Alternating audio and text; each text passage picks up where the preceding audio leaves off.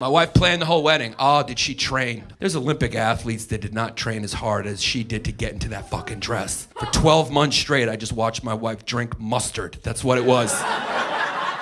Be putting mustard on an ice cube. She's like, don't judge me, it's my cheat day, okay? Like, she planned the whole wedding, dude. Planned it herself. She was serious about it. She wrote a whole itinerary. She sent it to all the groomsmen. It was like just bullet points where we needed to be every 15 minutes.